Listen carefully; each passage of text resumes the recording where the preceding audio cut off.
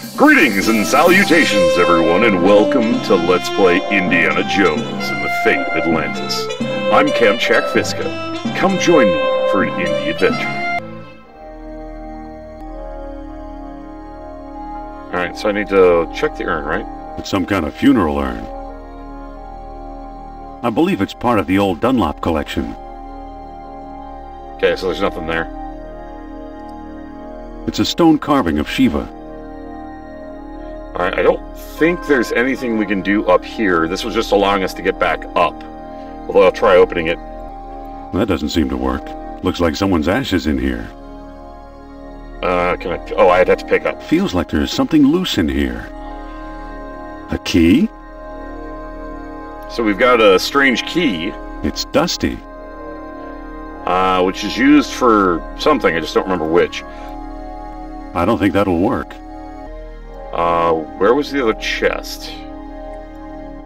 I don't think...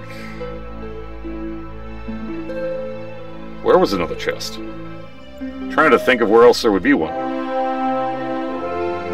So obviously we could unscrew it from the top, but we're not going to. I don't remember what the key's for, honestly. It's been so long since I've done that solution. Usually I just do the unscrew it and you're done.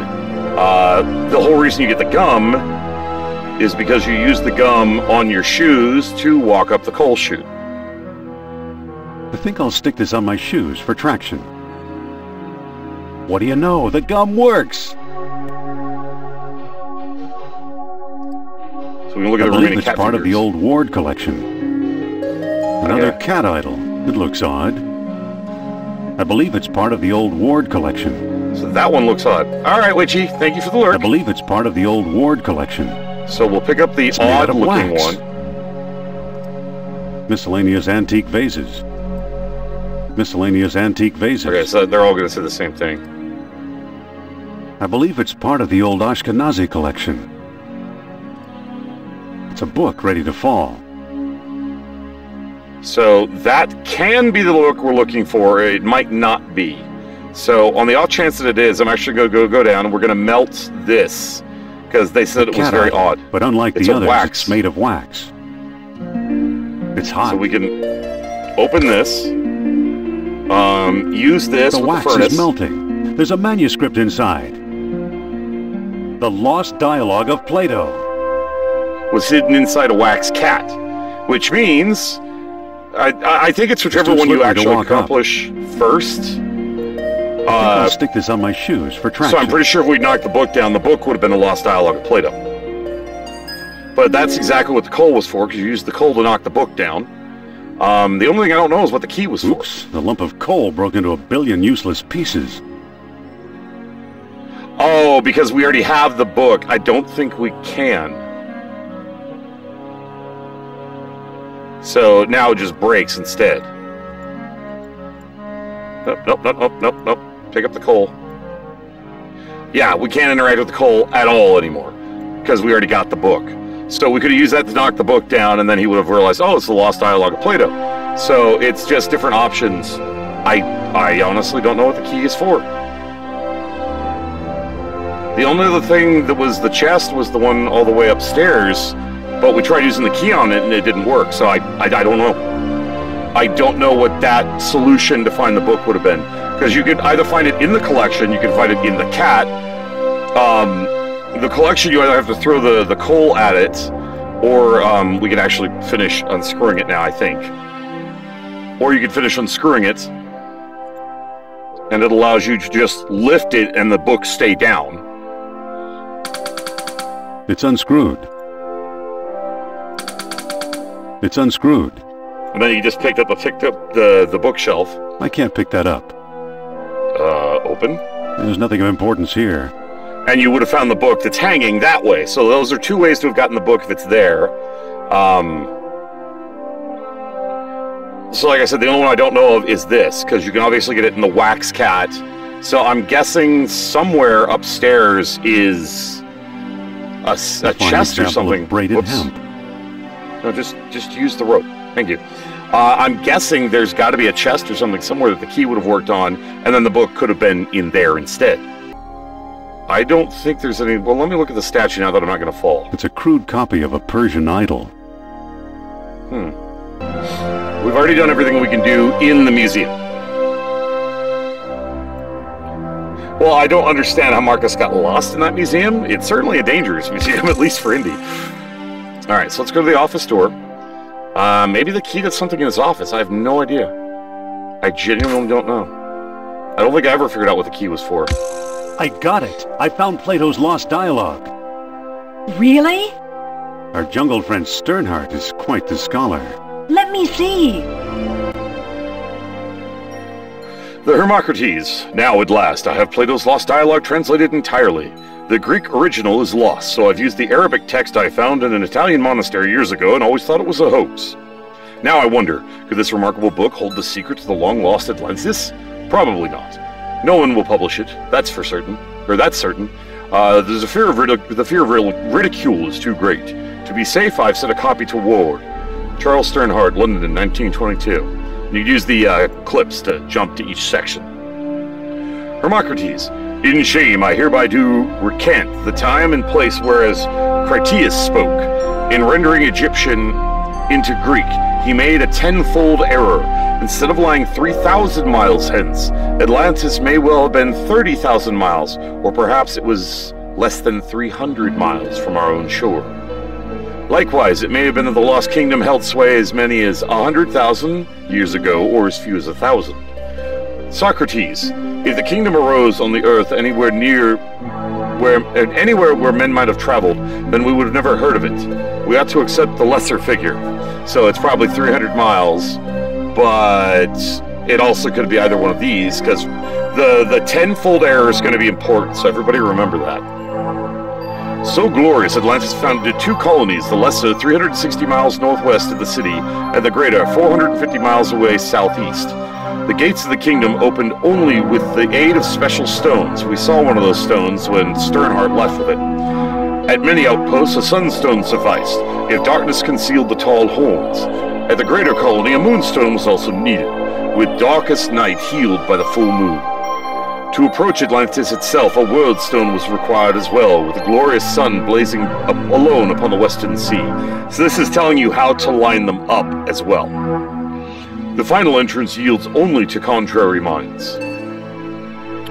And it is said the dwellers in Atlantis had no horses, nor any need for them, or a calcum, the metal that glittered like fire, as they had instead.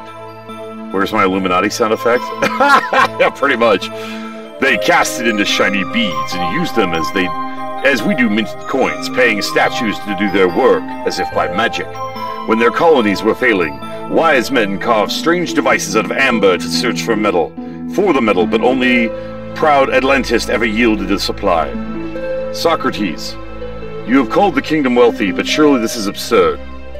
As the waters rose around their city, the kings of Atlantis, one after another, sought to hold off fate. Knowing mortal men would never rule the sea, they planned a huge colossus, which, by use of orichalcum, 10 beads at a time, would make themselves like the gods themselves. Nurab-Sal was one such king. Why does that feel wrong to say that? He it was, say the wise men of Egypt, who first put men into the Colossus, making many freaks of nature at times when celestial spheres were well aligned. So they tried it out, and we know the tenfold error may well apply to this, because remember, the tenfold error applies to the numbers he's given us. So because of that, it's been translated this 360 miles, not 3,600 miles, 450 instead of 4,500. But that may be this is the translation, so that actually might be off, and it might be 36 or 45 as opposed to. And then this being 10 beads at a time could be 1,000, could be 1. This I doubt. We are hearing a child's tale, so Socrates didn't even believe it. I don't see how this will help us find Atlantis. Didn't you notice Plato's tenfold numbering error? Didn't you notice Plato's tenfold numbering error? So he got his dates mixed up. Why is that so important? Plato's errors means the distance could also be wrong. Plato's error means distances could also be wrong. So what if they are? If Plato is right, Atlantis is in the Mediterranean. You mean 300 miles from Greece instead of 3,000? Yes, the cradle of civilization. You could be right. He once told me he came from the middle of the world. That's what Mediterranean means. Good old Nurab Sal. I'm starting to like him. Wait, quiet. I think I'm getting something. Don't push this too far, Sophia. This orichalcum sure is spooky stuff. Are you feeling okay? We're gonna go with this one. So, Mr. Sal, what's the secret? Be patient, he's lost. But I think I know how to guide him home. Among the artifacts that Kerner stole was a small stone disc with a hole in it. I'm sure it was one of the 3 stones mentioned in Plato's book. And I didn't find it. I bought it from Alain Trottier in Monte Carlo. Why should he help us? Yeah. Haven't we talked to enough of these nutcases? Why should he help us? Or was it Omar Al-Jabbar in Algiers? Either way, Algiers or Monte Carlo. This much I do know. We need all 3 stones if we want to find Atlantis. Alright, I'm ready to go. How will we find... Okay, I think we can only choose one of these. How will I find Trottier and Al-Jabbar? I'll go, but you're staying here. Maybe we ought to call the whole thing off, so obviously... How will I find Trottier and Al-Jabbar? Not so fast. First, I'm going to tell your fortune. Look into my eyes. Deep into my eyes. For Pete's sake, I'm not going to hurt you. Now hold still. You are a remarkable man, Dr. Jones. You possess great strength of character. You are resourceful. You trust others and want them to trust you. The most promising path to Atlantis, therefore, is the one we both must take together as a team. Because we talked our way in as if she were important to the group.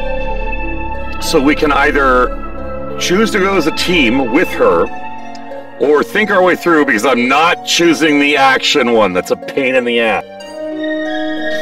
So we can either do the intellectual path or the teammate path. You still have to solve puzzles. That doesn't change. It's just a matter of whether it's going to be you alone or you with her is basically the choice. So do we want to bring her along, or do we want to try to figure this out ourselves? And if you've seen the indie movies, you know it goes both ways. So it's kind of cool that you can choose any of the 3 paths, and all 3 are elements that tie into Indiana and his styles, as it were. We only got the 1 vote so far. We're going to go ahead and go with teammates. All right, I'm convinced. You can come along. Then let's go, partner.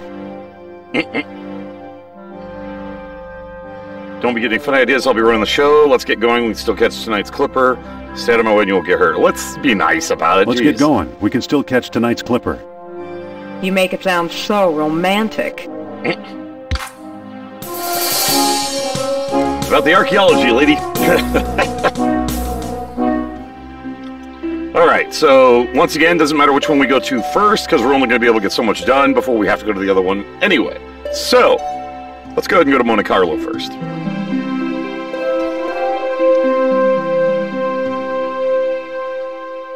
I love how they actually put so much effort, like having the map transition when they travel. Well, here we are. I had no idea Monte Carlo was the lost city. What does Trottier look like? What makes you think we'll find Trottier here? Suppose he shows up. What then? Well, what does Trottier look like? How should I know? I've never actually met him. We did all our business by mail. Great. That's helpful. Thank you, Sophia. Thank you. I had no idea Monte Carlo was the lost city. Don't start with me, Indy. It's Trottier. Smartass. What makes you think we'll find Trottier here? All his letters mention how much he likes strolling under the bright lights. Suppose Trottier shows up. What then? Bring him up to my room. Alright, so she's gonna have, I have to agree with this statement. This plan sounds kind of harebrained to me. Don't worry, it'll work. He used to have one of the 3 stones. If we can coax him into a seance, he might let us have it. So we're gonna con him. If Mr. Sal helps out, of course. I'll go get ready. We're trying to be nice about Narab Sal, but the reason being is because Indy's seen his share of shit.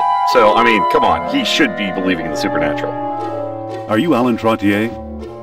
Oh, perhaps. Who's asking?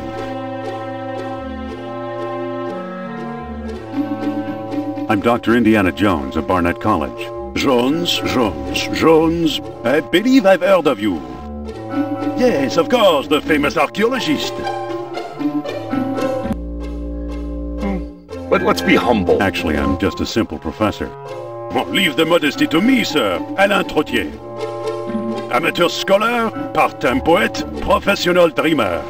Normally, I spend my nights at home, but the Book of Changes indicated, well, simply put, a change.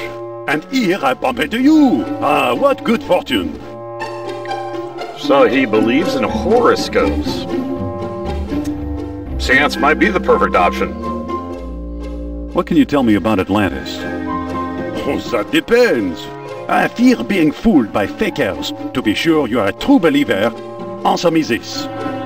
When were the many freaks of nature created? In the last days of Atlantis. Actually, it was when the spheres were as well aligned. When the celestial spheres were well aligned. Yes, excellent. Obviously, you know Plato's lost Dialog well. Well, I did just read the thing. See, let's see. Would like to trade her wisdom for yours. Follow me, and she can read your fortune. Come on upstairs. This woman shows dynamite. Okay, so the other choices we could have asked him, we don't have access to anymore. So doesn't matter. We're committed to this. Here we go. Actually, let's specifically say read your fortune, because we know he's into astrology. Follow me, and Madame Sophia will read your fortune. Oh, this is a big step. I'm not sure. Come on, take a chance. She's right here in the hotel. You need help, pal. She's better than any psychiatrist. Well, that's how you feel, forget it. Well, obviously, we gotta take the first one. Come on, take a chance. She's right here in the hotel. Well, I need money. Perhaps Madame can tell me which phase of the moon is best for gambling. So, I'll do it. Please, lead the way. Oh, yeah. He's definitely into all this stuff. Have a seat, Monsieur Trottier.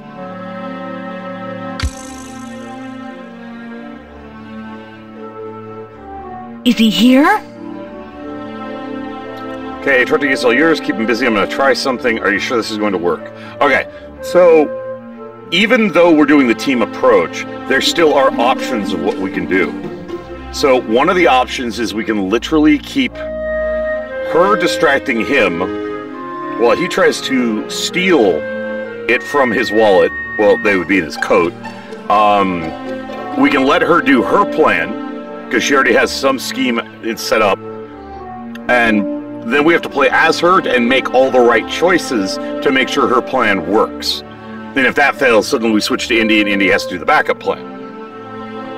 Alright, are you sure this is going to work? Are you sure this is going to work? Just you watch. Oh, Monsieur Trottier, I am so pleased to meet such an expert antiquarian at long last. Madame flatters me. It is I who am pleased to meet you. Now then. Yep, now we play as her instead of as Indy, because now that we're team, we're going to be swapping with her on a regular basis depending on what we need to do to solve the puzzle. Alright, so we can demand proof of sincere belief, which could work, or a token of power to focus thoughts. Honestly, considering the way he is, it makes more sense to make him think he's willingly participating. A token of power will help focus my thoughts. I wonder, if your concentration is so weak, perhaps I've picked the wrong psychic. Nope. Okay.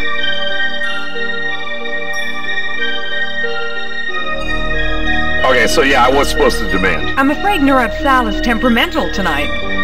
Too bad. Another time, perhaps. God damn it. Au revoir. My personal thanks to each and every one of you for tuning in. You all are awesome viewers. Really appreciate you taking the time to watch this video. It means a lot to me, and I do hope you enjoy it. You all take care of yourselves. If you want to see more of me, come to the video on the list, or stay tuned for more. Feel free to leave a comment below. Please remember to hit that like button if you enjoyed the video. In the meantime, fare thee well, everyone.